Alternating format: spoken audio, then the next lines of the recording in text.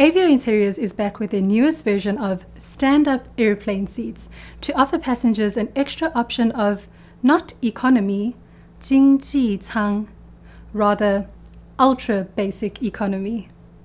Keywords in this news piece are 层级, class or level, 概念, concept, 改版, revised, 意愿, willingness.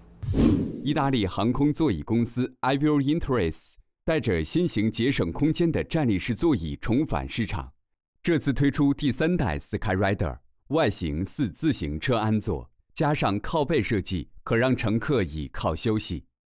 Aviointeriors 的工程顾问加埃塔诺·佩鲁吉尼强调，该设计的目的并非将上千人塞进客舱中，而是提供不同层级的座椅选择。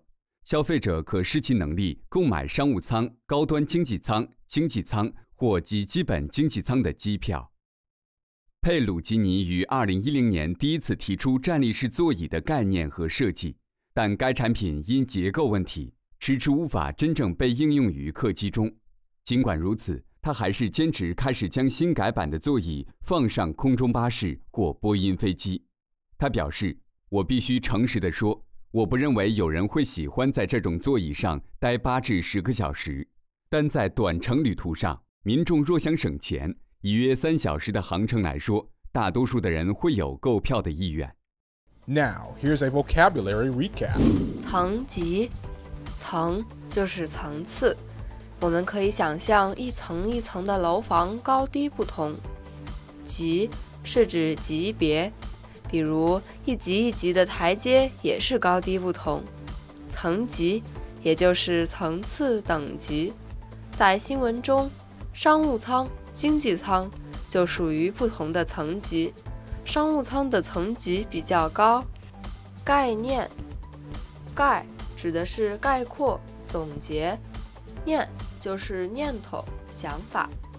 概念也就是根据事物的各种特点而总结出来的想法。站立式座椅的概念就是关于站立式座椅的一系列特征的总结。改版，改就是改变，版是版面，也就是书、报纸等每一页每一面的安排，比如哪里是字，哪里是图片。改版原来是书籍出版界的专业词汇，意思是版面的改变，现在可以用来形容各种产品的设计安排的改变。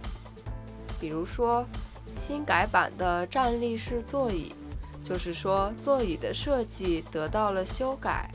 意愿，意上边是声音的音，下面是心，所以意就是心中的声音，也就是心意、想法。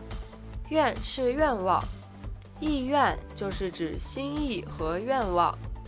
例如，作为父母要尊重孩子的意愿，子女也应该体谅父母的想法。Learn Chinese and keep up to date with breaking news on ChinesePod Today. Remember to subscribe, and I'll see you next time. 再见. Register now using the promo code TODAY and receive 20% off your premium subscription. ChinesePod, ChinesePod.